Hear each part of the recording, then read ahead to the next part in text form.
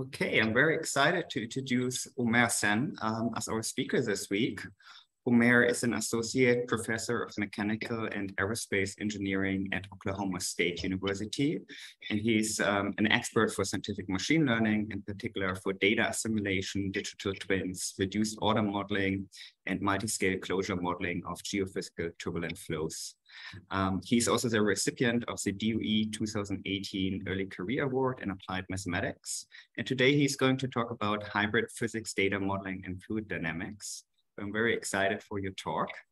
One question, are you okay with us asking questions during your talk? Okay, I think that's perfect. Perfect. And if I mean, like if I may not see the hands or something like that, so just feel free to ask with voice. Anytime, like it's perfect. Okay, perfect. Well, you can go ahead. Yeah. Thank you for having me here. And then I will start, I think, from the big picture why I get excited about this topic, and then I will move some examples like that we have been doing here for last 2, 3, 4, 5 years. Okay, and then here is my kind of big story, like why I like this hybrid idea, or what I mean by hybrid physics data modeling. So sometimes I just simply call it hybrid modeling, sometimes hybrid modeling and analysis. So the main idea, like I'm originally coming from more physics-based background. So all my PhD earlier work, like my master, it was all based on physics-based simulation, high-order numerical methods, like compact schemes, larger simulations, and CFD mostly, turbulence modeling, and then numerical analysis. And then recently, in last maybe 5, 6 years, so we have been quite exposed with the data analysis, data aspects of the learning from the data. And then there are kind of benefits for both approach. There are quite a bit of compelling strategies in both approach. So, and then instead of a segregated view of these techniques, so instead of your physics-based model, okay, they are data-driven or vice versa, instead of making a segregation between the approaches, so I start to think more collaborative approach. So how I can improve physics-based models with the help of data, or how I can improve data-based models or machine learning models by using some logics or some kind of ideas coming from the physics. So I try to make these analogies, this kind of integration quite few times ago. So then things started to emerge as a kind of a hybrid notion, hybrid modeling notion over the time. So in general, so I phrase this, the whole concept as a hybrid analysis and modeling, and we simplify just HAM. So we call it HAM, in our group. So pretty much with HAM, the notion physics-based modeling, PBM, plus data-driven modeling, DDM, and then we say it's equal to HAM. That's kind of or simplified equation in this setting. So, and it the synthesis here, we would like to, by this kind of harmony with this integration, we would like to get more generalizable models, better accuracies, better trustworthiness, so faster models, and then as data accumulates, so self-adaptation, towards digital twinning, and so on and so forth. So it's kind of we hope to get that type of benefit with hybridization, hybrid analogy. And then I think in terms of graphically, if I just use the previous kind of visual graphs, physics-based models and then data-driven models, so here is kind of our view, or visual view, so we respect the result part. So I'm happy with the physics-based model. So I'm not discarding them. I'm not discarding the physical information I may have. So, but I respect the data. So from the data, there might be like things that we can learn, we can adapt, we can improve our physics-based models. And then the question is how to kind of these white dots, like this interface point. So how to define like the integration, this two-way coupling between like, the models and so on and so forth. So that's kind of a picture view, like about the hybrid idea or HAM. So we are, I think, not alone in this journey. Misha Chertkov from Arizona, so he, organized like for like maybe nowadays like eight years, maybe 6-8 years. He's organizing physics information learning like workshops, and then his groups like are advancing like lots of techniques.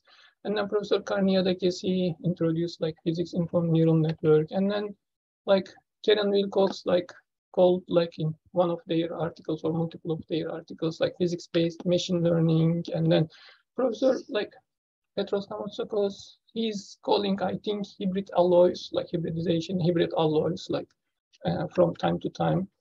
And then we call it like in our group most of the time, like physics-guided machine learning. And then theory-guided machine learning has been a phrase for computer science people most of the time. Knowledge-informed neural networks, neurophysical modeling, physics for ML, ML for physics. So then this concept like get in excited. Like, many people get more excited about the concept. So I know like this talk is like the consortium is like scientific machine learning. Like I want to little bit differentiate between hybrid modeling and scientific machine learning. I think like the community like use scientific machine learning as a kind of, I feel like the consensus is using machine learning for scientific applications. So for if we are solving a climate problem or stress strain like structural material science or any physical problem or physical science problem or engineering, if we are using like machine learning, it's kind of called like scientific machine learning. So I think this hybrid idea, it is scientific machine learning. So we want to design like things for science application or scientific application. In that sense, it is scientific machine learning, but it is a subset of scientific machine learning. So we try algorithmically or in a modeling kind of framework, how to synthesize, how like these like two different like modeling paradigms will contribute each other. So whether like physics for ML or ML for physics. So like double, whichever makes more sense for the quantity of interest or the problem that we are interested in. So that's kind of the idea. And then the application. So for, my application, so like everyone might have like different motivations for this like paradigm shift or paradigm like change in the modeling frameworks or integration frameworks. So, or like my group philosophy or my background kind of approach is, I believe that like it's going to be a key enabler for this digital transformation or the digital twinning technologies like for multiple applications. So I believe it's going to be in the center of all these developments. So and I will briefly kind of outline the conceptual framework for the digital twin, at least the way I view it. So it's there might be like many different views, but I will try to articulate my own like view or interpretation. So we may have a physical asset, could be a wind farm, okay, and then like there might be lots of sensors and everything, and so in the center we put like the hybrid tools.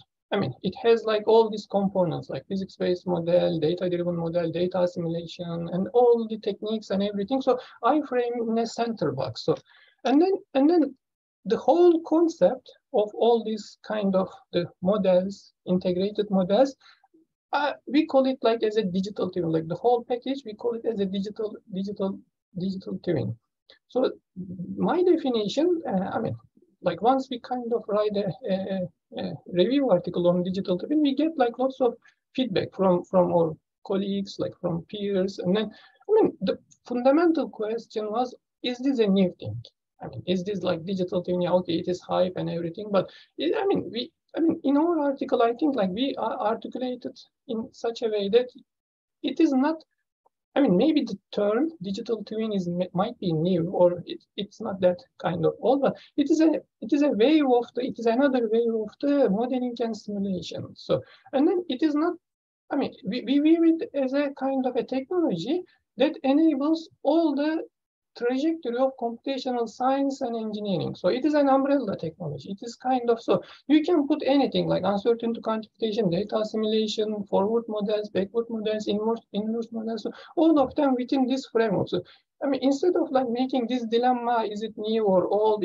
I mean, so I view it as a kind of a framework, as a kind of umbrella framework to be able to like connect all the roots of computational science and engineering for many decades. So that's my view from the digital twin. And then in terms of asset, it can be used as a kind of feedback, like optimal control to asset. It could be used for decision support systems. And then we may generate like hypothetical scenarios, like, and then we can generate like siblings, like digital siblings, like what if scenarios, uncertainty quantification that can also provide like decision support systems. So the whole concept is pretty much like broad, general, so it can fit to health application or like subsurface or renewable energy. So many applications can be, I mean, this whole concept can be utilized. The key point here in the box, in the center box, and then what are the best techniques and strategies and integration models for doing like this, the center box. So for most of the problem, and there is a need for the computational light simulations. So I mean, the DNS or even LES runs, they may take like lots of time or computational resources for many problems, like for majority of the problems. So, and then how we kind of transfer like this, like accuracy efficiency balance, like how we kind of find the right balance, a good strike within this framework. That was the question. That was the underlying thought process. Like when we start this reduced order modeling, and then there might be like different definitions, like or different kind of like use cases. Like some groups may call like coarse graining, reduced order models, surrogate models. I mean, all these things. I mean, I have my own definition. So like, I mean, these like segregation is a bit blur, so it may like reduced order modeling may differ for different people. But in my view, in my kind of group, I will focus mostly on like this two different like subcomponents of these light models, and then these are like, I mean, in the field of like fluid dynamics. So I may call it like one approach as a larger simulation approach, more local based kind of approach, and the other one is like projection based type of approach, so like reduced order model. So, and then that one is not quite like grid type of approach, but it is more kind of model, global basis function type of like, it could be POD based function or order based function, but it is more kind of global model. So the typical difference between them, so one of them still like quite, even if it is larger simulation, it's coarse graining approach, but it may kind of, it's designed to capture the details as much as possible. The other one is really surrogate model. So I mean, it is a kind of like click and see the results. So I mean, it's kind of like very cheap models that could be used for really fast simulation, near real-time simulation, and so on and so forth. So we, like in our group, we work on these two approach, and then this analogy between them, because of the underlying nonlinearity. So the truncated part, truncated modes in these figures, I put them like a shaded area, like and then I call like as a model over there. So their effects to the large scale, so what we call like the closure problem. So what is the best model, or what is the kind of an accurate model, a representative model to account like all these like truncated scales in our resolved part? So that's kind of the underlying strategy or underlying like the problem that we have been working on over the few years. So, and then like mostly, so we work these problems with Romit, Suraj, and Shadi. They all finished their like degree, PhD degree here at Oklahoma State. So Romit joined Argonne, Suraj joined Shell recently, and then Shadi joined like Pacific Northwestern, joined recently, like after this summer. So most of the following kind of slides or resulting like technique. So it was a joint work with these three like researchers. So the part one. So in my talk, so brief overview of large simulation. So we have kind of an underlying equation here. I just put a simple equation, but I mean we can frame like Navier-Stokes in this notation as well. So we apply a filter, and then that filter generates a reduced form, like a filtered equation, because of the definition of the filter, the coarse graining operator. So because of the nonlinearity, we have this term, like subfilter term, subgrid scale term. So and then the whole point is how to approximate them. So and then I mean there are like eddy viscosity approaches, like dynamic eddy viscosity approaches. So I have been working on like these dynamic models. Like you have one filter, like the grid filter, and then you define a scale, like another scale, like a secondary filter. And then from the analogy, from the kind of link between like a primary filter and then secondary filter, dynamically compute like unknown coefficients of the model. So it is actually like in my view, like the dynamic simulation model, which is the primary LES models or most common LES models, like in the history of LES. I think it is a really nice machine learning over there. So I mean, once I learned machine learning after all these things, so I realized that okay, it's kind of a learning. So I mean, it's a very beautiful idea, like probably one of the most beautiful ideas in the LES community. So you define a test filter, and then like from this analogy, like I mean the primary filter and test filter, you learn kind of like scales in the least square sense, and then estimate some coefficients. And I mean, but of course, after we kind of started this machine learning part, or machine learning or neural network based closures or techniques for large simulation, then there becomes like lots of hyperparameters. Okay, like the neural networks, lots of hyperparameters. So like number of neurons, what is going to be the, I mean, like like optimizer, the loss, and then like the layers, the art part of the design. I mean, all these hyperparameters becomes a question, like how to choose, I mean, in the traditional methods, like traditional large simulation methods, we also have hyperparameters. So how to design this scale, like what is going to be my secondary filter? So am I going to use a kind of Gaussian filter or trapezoidal or Paddy filter or spectral? I mean, differential filter, hyper differential filter. I mean, there are like this type of things, but it is comparably less if we consider like the neural network like design or so there is no free lunch in none of these models. There will be always like some sort of hyperparameters, and then we need to define a scale between them. So what is my primary scale? What is my secondary scale? So I mean, the traditional one, the default one, most of the, I mean, when I was coding like large simulation, dynamic simulation model, most of the time I was using the filter ratio 2. I mean, most of the fluid dynamicists, I believe, like they were using like 2 as well. So what, I mean, why 2? Like, I mean, so it is also a hyperparameter. So like, I mean, it is, I mean, my point here, so like the reason I'm opening like this paragraph here, because like in all this modeling approach, there will be some sort of hyperparameters.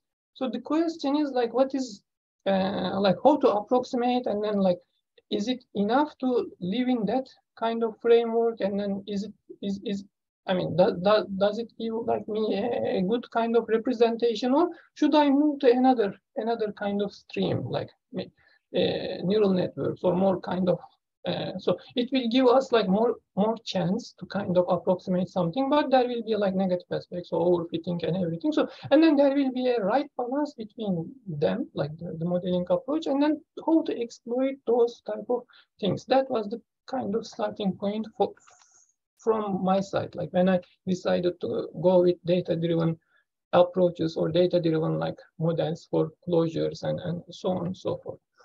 So our first point or first starting example was approximate deconvolution. It's an image processing technique before we jump on machine learning. So we use this the repetitive kind of an iterative process. It is nothing but a Richardson iteration actually in mathematical jargon.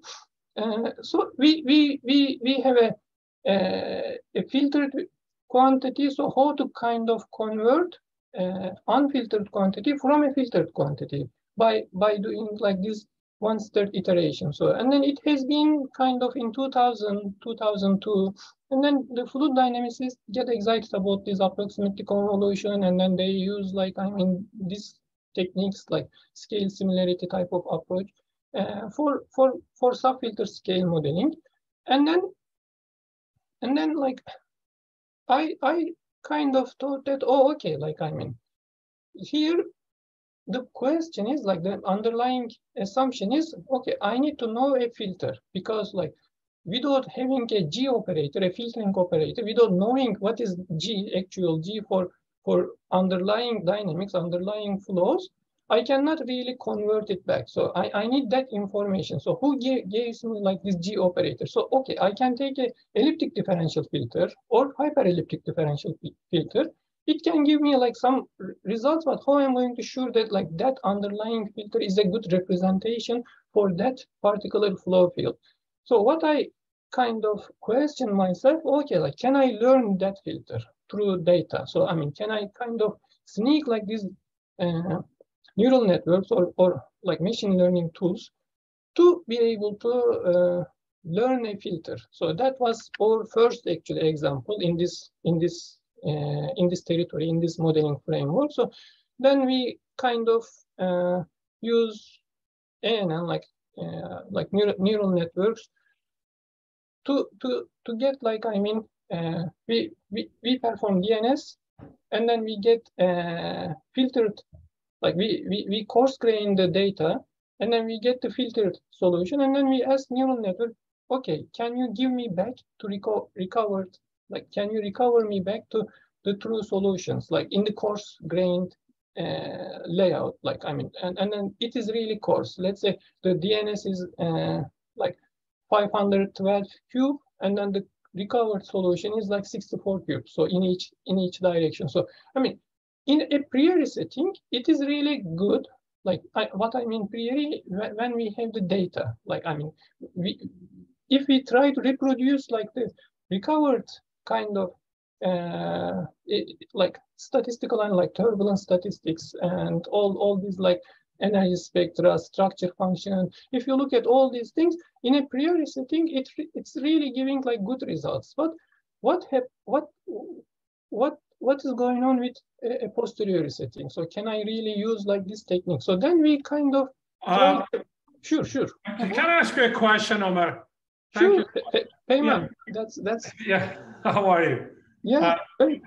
So Omer, this one, when you go back, is it like when you're recovering it, are you recovering it from deconvolution of the G, or are you recovering it from like super resolution from the data itself? I mean, here, yeah. Thanks, Payman. So let me clarify. So we in approximate deconvolution, so here in this formula, in the bottom formula, so to be able to recover the field from the filtered field, I mean, we need this G operator. So if you say, okay, your G is a Gaussian filter with certain parameters, certain Gaussian parameters, and then if I trust that filter, if I kind of say that, okay, that's the filter which is suited for this problem, I mean, the recovery is going to be like a few iterations. So once we do like a few one-step iterations, we will really recover the target, the unfiltered quantities, the original quantities. So, but G is not kind of, I mean, so I mean, how I am going to sure that like that G operator is available to me, like, I mean, so then in this case in ANN. So we bypass all these kind of iterative process, okay, and then we lump as a kind of like super resolution type of approach, but it is the link between the closure and the original variable. So I have in my solver, I have the original variables like velocity, pressure, whatever, like I mean. So and then from the original resources, the directly map to the like original variables. So it is kind of a super resolution type of approach. I mean, but in not just for the quantities, but for the closure term, for the stress term, so for the residual terms. Okay, my question is, the one that you have the filtered result when you go recover, that filtered result is on the coarse grid, or you use the values on all of the grids? No. Only coarse grids. Only, so, okay, so it is a lot lower resolution than the original. Yeah. All these mapping, training, and everything, they happens on the coarse grid scales. Okay, and I mean this was our starting point. Like this was like our first work actually. Like I mean around 2016 and 17. So that makes us happy. Oh, okay, like I can dedicate quite a bit of time to learn like more about like, because like I'm not a computer, my background was not from like computer science. I didn't officially take any machine learning. So I was just excited about like, I mean, in 2016 area, like about these neural networks and everything. So this was our first kind of attempt. Oh, okay, like, I mean, there is something going on. Maybe like, I mean, we can utilize these techniques or these technologies for fluid dynamics. So that was our like the light bulb in the beginning, like, and then the first question came to my mind. Okay, if I train in low Reynolds number case, like in the top, let's say the top in this figure, the top fields, if I train this filter by low Reynolds number data, can I get a good representative results for if I would like to use this trained filter for high Reynolds number flows or like more involved, like the vertical structures and everything is more dense and everything. So can I really transfer like the filter, like the trained filter into the like higher Reynolds number? So I mean that was the first question. So then we realized that okay, like there is quite a bit of good accuracy. The energy statistics and everything came out like nice. I mean, not maybe super nice, but it's okay, acceptable.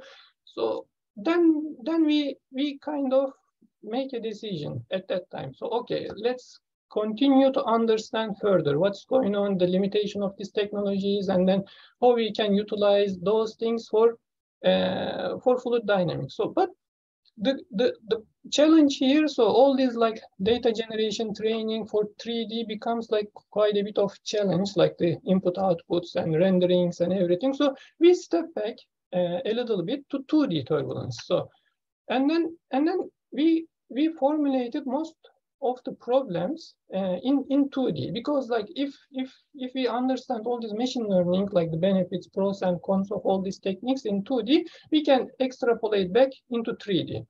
So we become like, I mean, more interested in 2D settings, because like data generation, pre-processing, post-processing, training, and everything is going to be like relatively easy for 2D setup.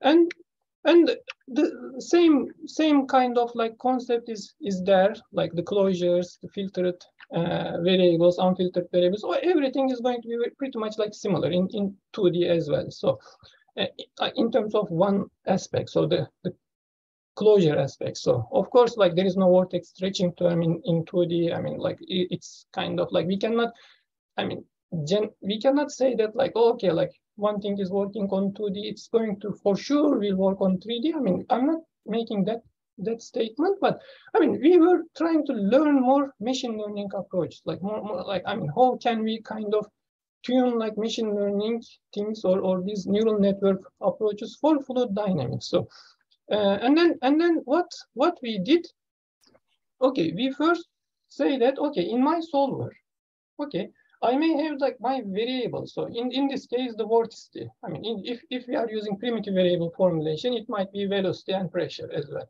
So I mean, that information is in my subroutine, in my data, like when we write the solver. So, but I also have additional like features.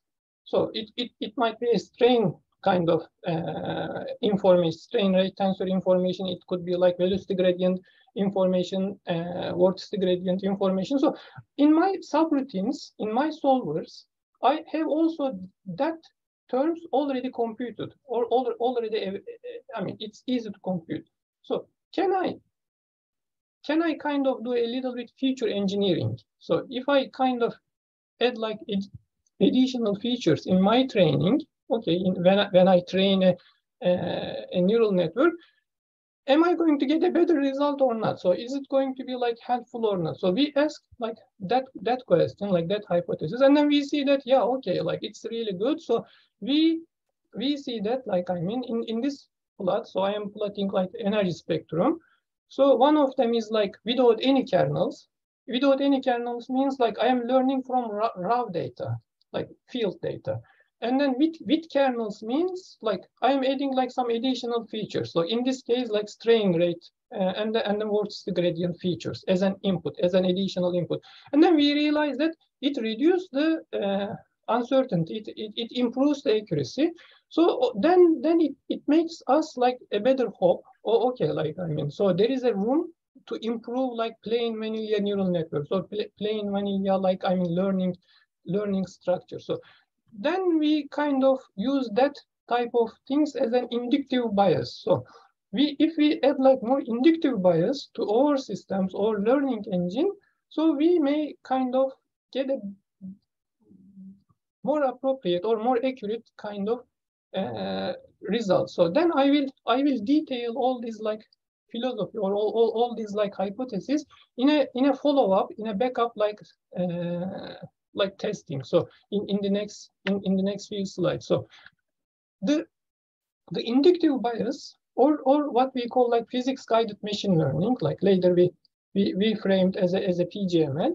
So what we mean here? So we may have a data driven engine. So and then, but on the other hand, we have like lots of other techniques, theories, like approximate, like asymptotic laws, and then simplified models, like boundary layer, maybe profiles, and then so, I mean, that in fluid dynamics, there are lots of like scaling laws and asymptotic theory. I mean, how can I incorporate like this information or pre-information in the history of fluid dynamics to my recovery engine, to my learning engine? So then we started to kind of elaborate further on those kind of pre-information. So adding inductive bias.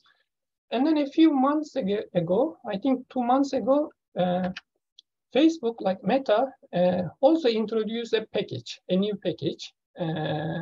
So it is called like thesis. I mean, I think just a few months ago, maybe 6 weeks ago or 6-7 weeks ago, they introduced like this new thesis. So that's exactly resonates what we have been doing in my group. So we were trying to add like, I mean, this pre-knowledge, pre-information to the learning engine. Of course, like we haven't used the meta thesis like package yet, but I assume that it is going to be way more kind of automated or generalized than what we have been doing in my group. So I think in my future kind of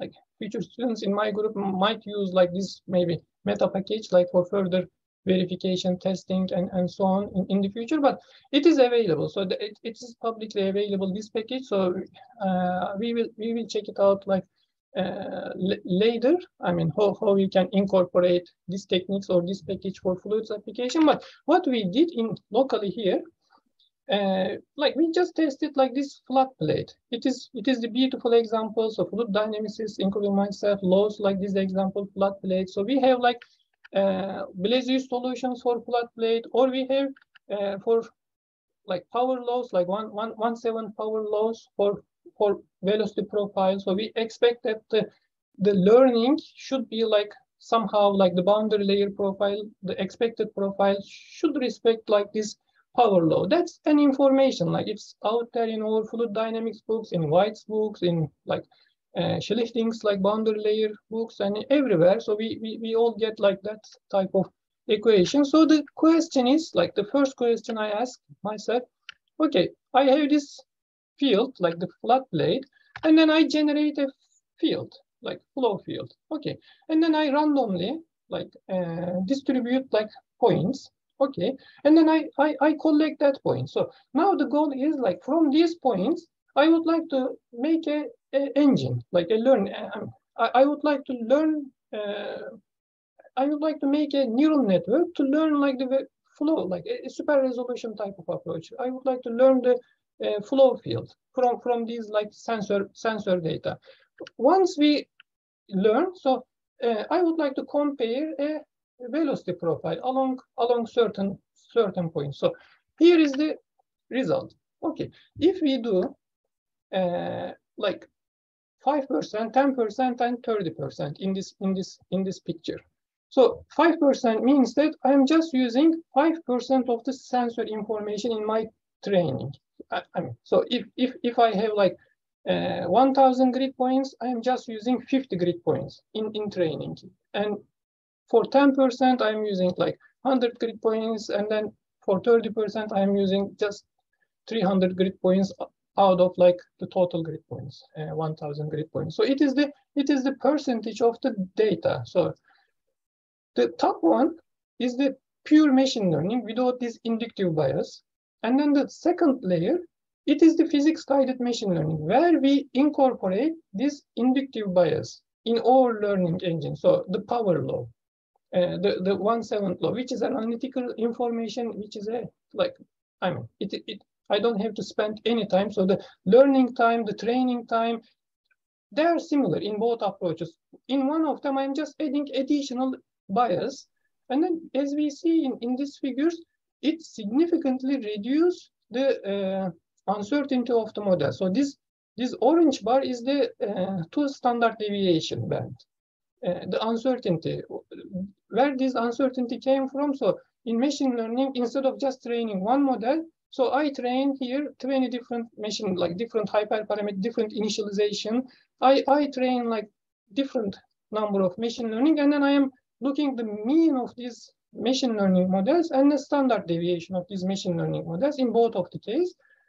The difference is one of them has inductive bias. And then as we see that, like even if 5% of the data used in the training, the uncertainty reduced significantly. And then if I just zoom out, like here, if I just zoom out, like to see that what's going on really like in the boundary layer profile, boundary layer part of the domain, like the pure machine learning, the top figures, pure machine learning, it is not able to capture this velocity profile, the boundary layer velocity profile from the available data.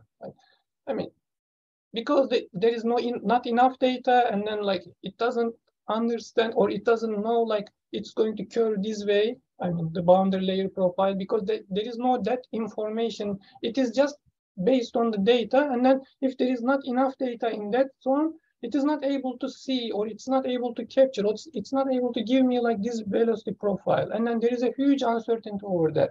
But the other one, I'm using the same amount of data from the same place. I mean, but I induced a bias, like the power law over there, and then it's captured the trend over there with reduced uncertainty. So this gives us hope. Okay, so whenever we train a neural network, so why we discard the physical information or physical insight? If I know that, like, I mean, my boundary has to respect like zero, like no slip boundary condition, and if there is going to be a kind of a power law over there, why just rely on the data or the sensor data? Or, I mean, I can utilize that information. That was the kind of motivation. And then we see that like quite a bit of improvements over there. So Omer, can I ask you, these are all in the context of RANDs, correct?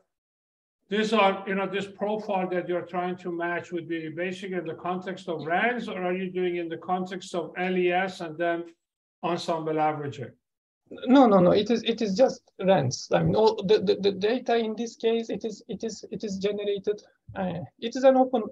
I mean, the forward simulation use like RANDs.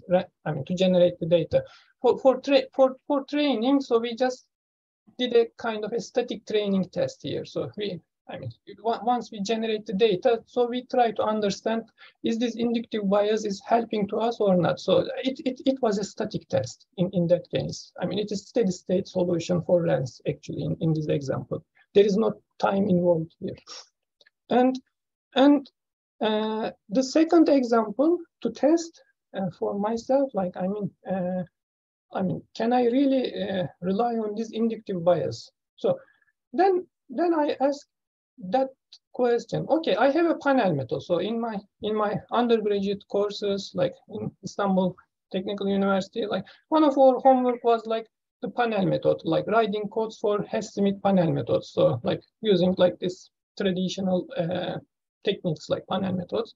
So, and then for a given airfoil shape, these panel methods, we all know that, like, even if you use like other packages like Xfoil or anything, so we know that like it is like click and see, like it is sub-second, like the computational time, like for a panel method. So finding this like angle of attack and then the CL curve, it's going to be like really easy process, like, So now the question is like, if I have a CFD data, like, and then like bunch of like different airfoils, if I have like all these like runs data or CFD data, and then if I generate like this CL and alpha curve for different airfoils, okay, and then I see that like there are lots of studies on the aerodynamics, like using like this ANN or neural network to get like these curves. Okay, I mean it is important because it digitizes the data, and then it will give us like fast kind of models, like in many cases. So then I ask, okay, a question. I have also a panel method. Okay, in my training, okay, if the input is an airfoil shape, I can take that input in my training. Okay, I can write a kind of a script, like, or I can use an Xfoil to generate a prior information. So if I would use a potential flow theory for this particular shape, my kind of result is going to be this. So I may have like a kind of a prior information coming from a panel method. Okay, and then I use that information in my training. Okay, and then I train by using like this panel inside the training.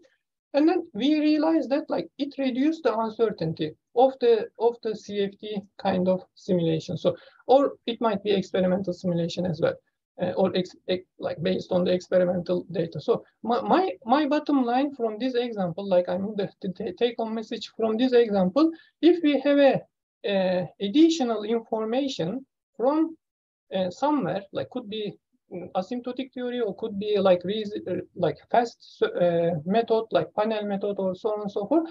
This can, even if it is potential irrotational flow, it can help, like to induct, like to guide the training agent or the training model. So, and then we kind of thought process like makes a check mark. Okay, like this inductive bias, it is really kind of working. Like most of the situation, almost all situation, we have kind of apply like this inductive bias.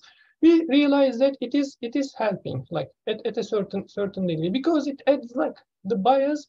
So then I would like to illustrate like this topic in a kind of a different setting. So it will give us like a bit further insights why it might kind of help.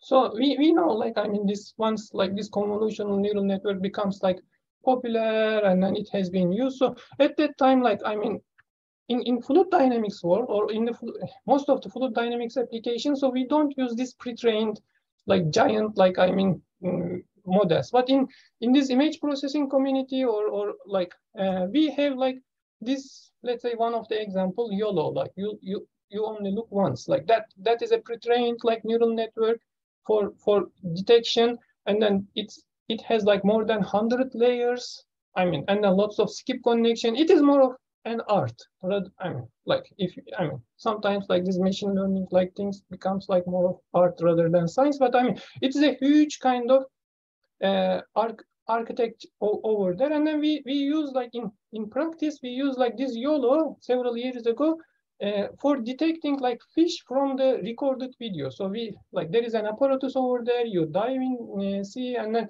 it records like videos, and then from the videos, so we detect like how many fish we kind of see. So it works. Like I mean, even if like that pre-trained, like even if we use this pre-trained like detection algorithm, we will be able to detect like at a fair accuracy, like how many fish we have in our videos instead of counting by them. I mean, it automates like the process, like it's helpful.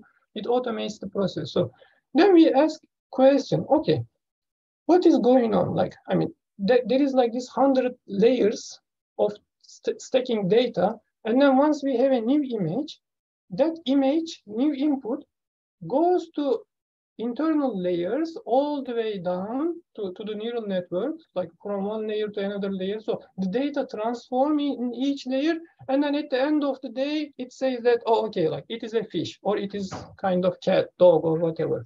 So then we want to understand what's going on there. So here is an example. So this is a field. This is a picture. It is painted by Adil Rashid, like one of my friend, my colleagues in Norway. So he painted like this lavender field by himself. So he's really good painter. So we see like, I mean, tree, like few houses, and I mean, for YOLO algorithm, this pre-trained algorithm, there is no way for that algorithm to see this picture. This picture is not included in that YOLO training regime because this is a very spatial picture. It is not available online and so on and so forth. So then we wanted to look at what is going on. Okay, if I give like this input image to that algorithm, that pre-trained algorithm, how it evolves through the layers of the neural network. That was kind of our starting point, actually, like all these inductive bias, all these processes.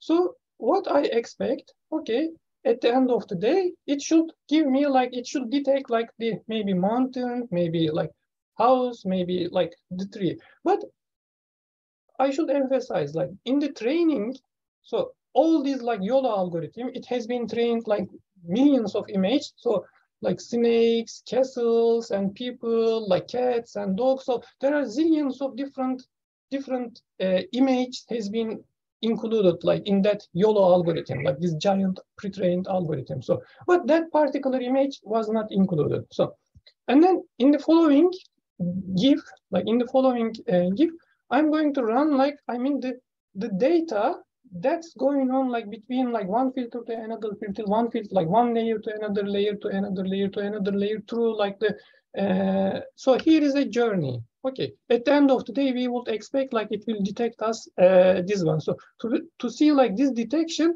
the data goes like this way.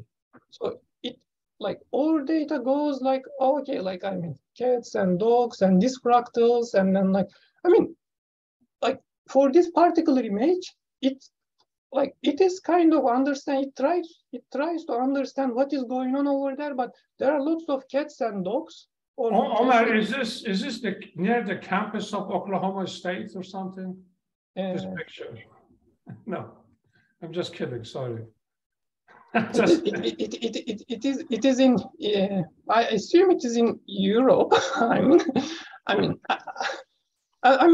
but my point here. I mean, Adil Adil, like he has like a Rashid Academy actually. I mean, he was kind of teaching like kids, like teenagers, these oil painting classes, like for some time ago. So he has like a couple of YouTube videos. I mean, watch like maybe millions of times. So he's teaching like this oil painting to community over there. And this is one of his painting, like lavender field. And then we see like many kind of like things going on in the internal layers. At the end of the day, it gives us like this tree, house, and I mean, but the data goes like in many different things. So it checks like, okay, is it dog or cat or this or so.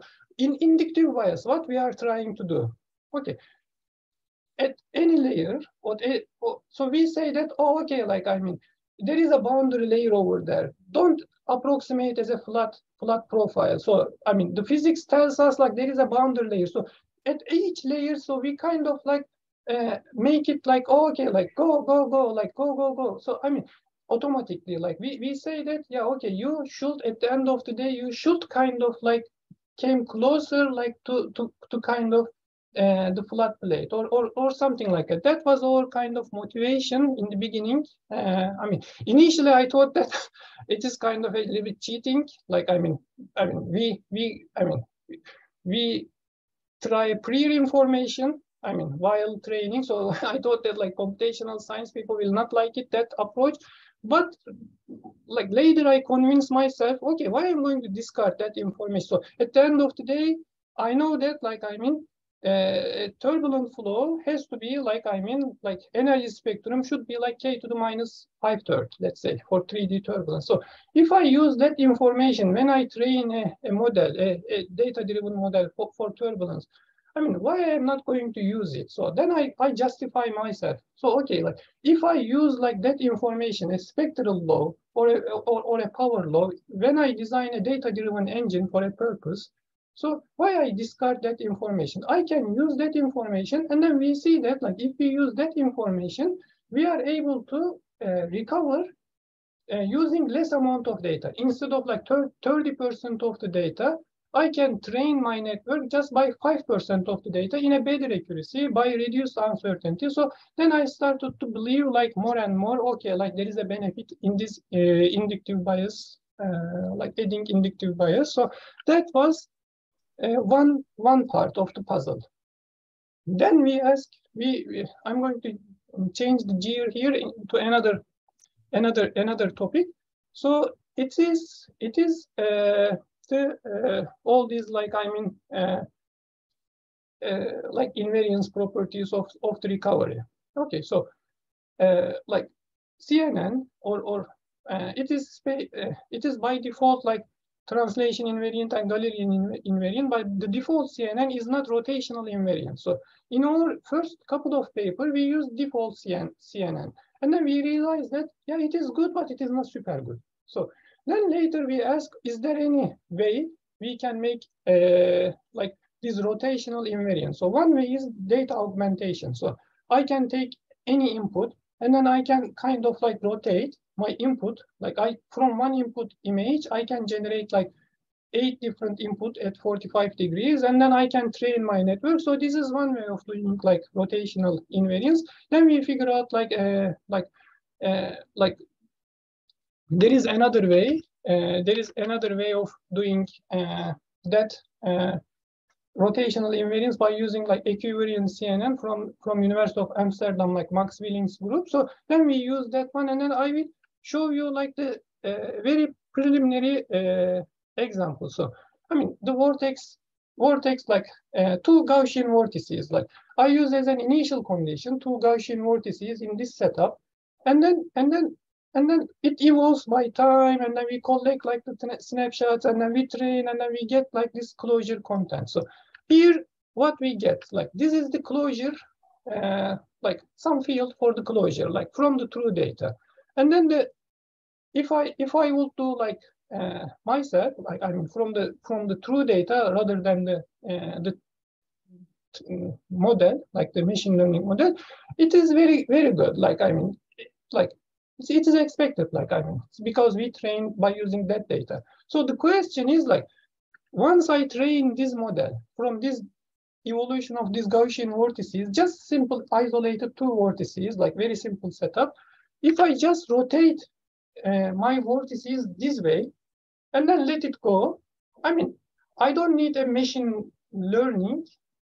So I can easily say that, I mean, if I rotate it this way, my closure content should be rotated. So, but the machine learning, the CNN doesn't understand. Like once we train the CNN, if you rotate it and then use the same trained CNN, but it is already trained. So I just rotate. It is not able to understand the rotational invariance, so it mess up. So imagine that like in turbulent flow, so we have like bunch of vortices like interacting each other, and then I realized that first couple of papers was totally garbage. I mean, because we were using like this type of like methods to get all these things, and then yeah, okay, like it's like it is good but not super good. It was like statistically okay, but I mean, then we realized that okay, we have to respect like this rotational invariance, like this rotational. Sure. So I'm sorry. Is it what happened if G is a differential filter? Would you still get the same thing? If I use a differential filter for this, would you get the same? You know. Yeah, I mean, yeah. I think like I mean the CNN like if it doesn't see like the other set of snapshots from different initial condition, the rotated initial condition, if we don't see like it is going to be like again like bad results. So I mean it is independent of other aspects. I think it doesn't like the pure CNN, like I mean the default vanilla version of the CNN available in PyTorch or TensorFlow, it is not able to do like these rotational things by default. So what we did, okay, we use like this max Willings, like I mean this invariant CNN. So I mean it automatically does this data augmentation within the CNN. So it adds additional channels, like it adds additional channels for the CNN, and then based on the you define a parameter. Okay, I'm going to generate like 8 times. So like at every 45 degrees. So it will kind of like minimize all these weights and everything in such a way that it augments like internally within the package internally to satisfy these rotational invariance properties. So once we do it that way, okay, I in the last column I use this rotational invariant CNN. As expected, like for the train, like for the same data set, it is okay. But even if I use like I'm in the unseen condition, a different initial condition, it is still like giving a really good result because now it respects this rotational invariance. Then we tested like I mean this idea with the 2D, like lots of vortices. Now they are all interacting each other, and then we kind of see that like it captured the tails of like this like probability density function really nice. So we trained by using like 16,000 like Reynolds number, and then we tested like higher Reynolds number, and then it beats like the dynamic Smogorensky model. Like it captures like the details, and then I mean we see that like quite good results in this testing, like rotational invariance. And then if we look at, more importantly, like if we look at the energy spectra in earlier times, so the green curve here, the green line here in the energy spectra is the regular CNN. The red curve here is the frame invariant CNN. So this equivalent, like rotational equivalent CNN. So in early times, we don't see much difference. Both of them is working okay. So because the error is not accumulated yet in the regular CNN. I mean, in our first paper, so we couldn't get that kind of differentiation. But later we figure out like if we use like later in time, once error is like accumulated, so this regular CNN like gets like I mean energy pile-ups, and then it goes like I mean it makes the codes blow up. So but if we respect this rotational invariant symmetry, even if in later times it is not blowing up, it is still like capturing like the inertial range in a fairly accurate way. So I mean we see that like quite a bit of good performance. Let me put it that way. And I will finish in a few minutes. I mean I have 2 more slides, I think. That's totally fine. Take your time. To kind of wrap it up. So we have another kind of line of research related to this kind of things. Instead of making a kind of regression type of approach, we ask, okay, can we utilize like these techniques as a classifier. So can I make a classification based like engine? Because like in open form, in many computational infrastructure, we have like bunch of different methods already available. So I have like option 1, option 2, option 3, option 4. So in any package, like in any computational infrastructure, we have lots of different LES models already built in. So instead of like making a data driven, okay, can I make a engine, a detector, okay, for this type of flows, I'm going to use this, or this part I'm going to use. So can I kind of make this type of classification? Like, and then here we did like very simple example by using, so like between dynamic Simogorensky and Bardina model, or approximately like between like structural and functional model, we see that, yeah, okay, like I can, by switching like from one model to another model, by evolving like the time, so I can get a nice kind of approximation. So this is one kind of approach. So these engines can be used as a classifier as well. And then in another approach, so we may have like different numerics as well. So like sometimes like we have like non-dissipative schemes, like central schemes, 6-order Pade schemes, or like, I mean, like, or we may have upwind schemes like Vino schemes, or like 5th-order Vino, or 3rd-order Vino, or 1st-order sometimes like upwind schemes, like if we really need like high dissipation. So I mean, in any solver there might be like lots of different options available. So can I kind of train an agent, okay, to learn a hypothesis, okay, for this type of the flow or this type of the region, if there is a shock wave or if there is a discontinuity. So let's use like this type of numerical schemes. If it is smooth and everything, use this type of numerical scheme. So that type of like classification-based approach can be also utilized by using machine learning. So we did like a couple of examples on these things. So I mean, another thing is adaptive mesh refinement. So we can kind of use machine learning to detect like the grid, like to make layout the grid, and then we can use like a physics-based solver on that grid. So because like I was working on like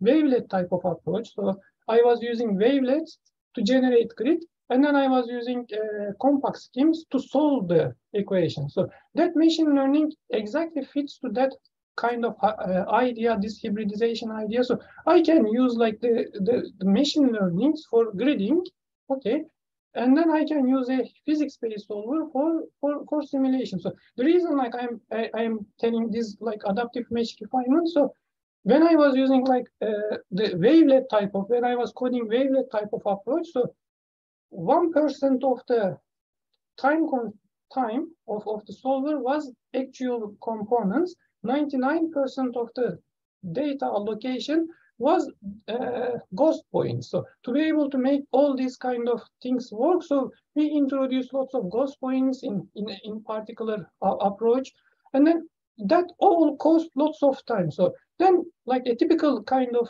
practitioner may conclude that, okay, like I'm spending lots of time for this adaptation. Like instead of like making time for all these like ghost points and adaptive mesh refinement strategies, so I am going to use like a simple straightforward grid, double the grid, and then I will use pure MPI, like I mean the parallel computing, and I will get the job is much faster. So that's kind of like the dilemma between like the adaptive mesh refinement and versus like very standard. So now I started to think that, okay, like I can, if I embed all this grid, like I mean all this machine learning for grid adaptation and everything in a fast way, I mean, even if like it is statistically okay, but it is not that accurate, so my numerical method will catch it, like will kind of like correct it from one step to another step. So there is a room, like in many computational science and engineering fields, whether it is adaptive mesh refinement, whether it is closure,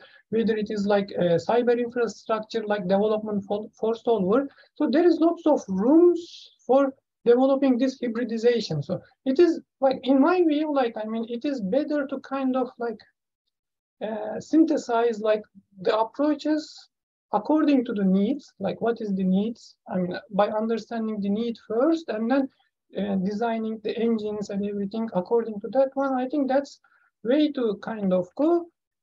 So I will stop here. So this, I mean, I have another like portion for reduced order model, like projection-based reduced order model. So pretty much like what we did for the larger simulation, we also extrapolated for projection-based methods, like POD-based methods, and then like autoencoder-based methods. So we have a set of like results for that one. But for the sake of time, I will stop here, and then I will take questions for the first part.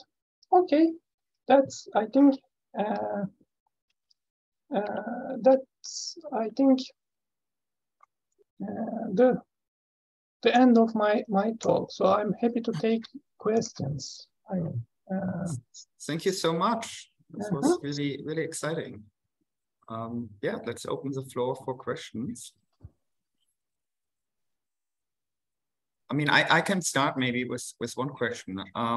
So you said like you use simple data augmentation schemes like rotation. Have you looked into more sophisticated strategies that are recently were proposed, augmex, or particular strategies which also start to mix features in latent space and not just in input space, and how this affects like the performance, or where basically what you were doing just good enough already? I mean, for LES part of the for larger simulation part, we haven't kind of go in that direction. Yeah. But for ROM part, for project, I mean, for surrogate modeling or like more coarse-grained, like more near real-time like things. So we utilize like that inductive bias type of approach. Or finding a better latent space.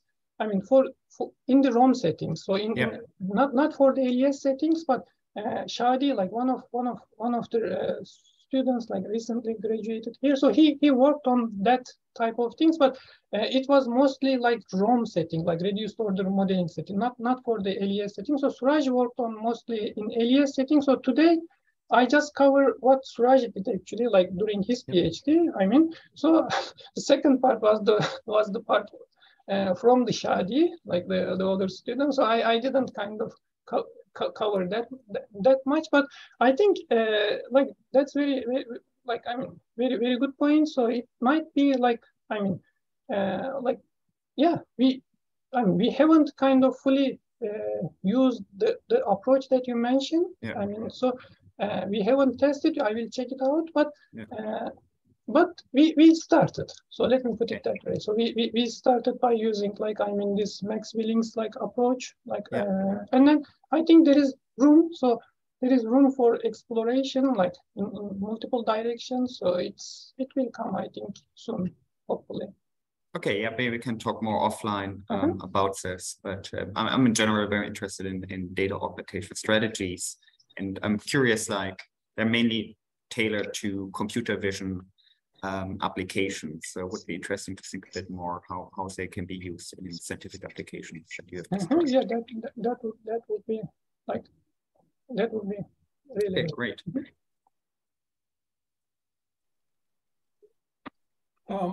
Omer, can I ask you one question? It seems that there are a lot of things that you are just saying. It is application for like LES or RANs and fluids, but I would say that it has application in almost in everything, right? I mean, it's just I don't see any like any reason that is applied to fluids. So my question is, where does the how do you satisfy some of the conservative laws when it comes to fluid dynamics? Is it implemented into the model somehow, or is it primarily through the machine learning part? Is there any optimization of minimizing the cost function associated with the transport equation or anything like that? Yes, that's very nice point. So I can kind of link it through like this. So whenever we design like this engines, like this learning engine, so I mean there is the definition of this loss function. So and then we can always like add I mean the equation, the conservation, like as a kind of abstract level to as a loss function, as a regularizer, and then that's what Professor Karniadakis has been promoting for many years. So there is kind of like room to use like this physics informed. So we can kind of like define a kind of a loss function, a new loss function to our equation, and then I mean that is there. So we can always like make an option for any of our techniques. Okay. We use like that option on and off. So we did like lots of comparison actually with on and off. So it depends on like sometimes like the combination of both approaches gives a better result. It all depends on like the level of overfitting actually, like the level of like how much data I have, what is the like how hard the problem itself it is, and then so it is not a kind of a very concrete answer. Okay, like always like we need to use both. I mean, most of the time we see that like the loss function addition, like if we kind of add a loss function like coming from conservation laws helps better. In terms of the performance we observe here locally in our group as well. So that's kind of one way. But it is not the only way. I think like how to kind of pose this conservation into like this loss function is one option. So Misha Chertkos, like Arvind Mohan, Misha Chertkos, so they kind of like define another approach several years ago. Like this like trainable and non-trainable part of the neural. So we define like different kind of networks, composite networks or different networks, and then we can try to incorporate like additional residual, so we can learn something. And then so my approach is like my personal take home from all these like different experimentation within our group. So like I want this like hybridization, like especially for LES type of thing. So instead of learning purely from data, especially for fluids application, like instead of an end-to-end learning from data and then an end-to-end inference tool, okay, I'm more tempted to have a coarse-grained simulators. Like it could be like as coarse as possible. By using could be like I can use a coarse-grained simulations for upwind schemes. So I can use a really upwind, like a really coarse upwind scheme.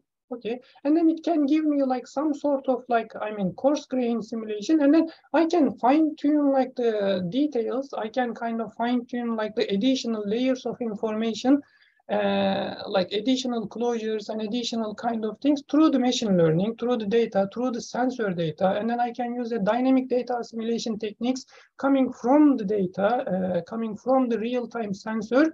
And then I can use all these like, ensemble filters, ensemble Kalman filters, or other filters to kind of correct my my composite schemes, like my hybrid schemes, my hybrid solver through the data. So I will be fast enough. I will be fast enough to solve, but it is going to be like the core of the solver will respect the conservation law. That's the key part. So the core of the solver, it's going to be physics-based. So the additional component will be corrective. So I will use machine learning as a correction scheme to my physics. Okay. And then I will use final data, the streaming data, the final observation data, real-time data, with the dynamic data assimilation techniques to merge like the correction. So, it is kind of, in my view, it is kind of a Pareto front. So I try to utilize like forward solver, the physics solvers, and the corrections, and the machine learning, and then like data streaming, like the online data availability, in a synthesized way to be able to came up with a predictive tool, what we call like a digital twin, like or the core of the digital twin. That's kind of my overview. Like about what we try to kind of like approach as a modular way. As much as possible. So, but conserving. Coming back to your question, conserving the mass, momentum, and other like conservation laws in end-to-end scheme, like if for an end-to-end machine learning, it is not an easy task. I haven't seen anyone kind of fully came to that point yet. So I haven't, I mean, in my group, we haven't figured out how to make it yet. I mean, and I haven't seen anyone like, I mean, if it is a pure end-to-end like machine learning, it is still an open question, like how to kind of conserve like all these things, like whatever the machine learning puts out over there, how to make sure that it is kind of like respecting all grid points, all the data is like the residual is going to be zero, like whatever the conservation low residual. I mean, we may use it in loss function, but it doesn't make sure that like the output is going to be like that way. So it just helped, it just regularized one way, but it doesn't make sure, it doesn't make, like we are not 100% sure. I mean, it's going to be that way. And then I haven't seen anyone yet came to that conclusion. So we are also thinking, like we are also actively thinking how to incorporate them.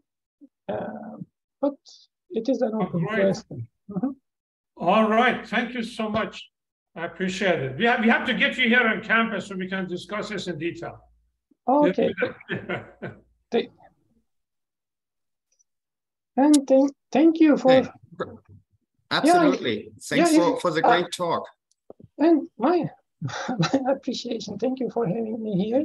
So, let me stop the recording, and then we can talk a bit more.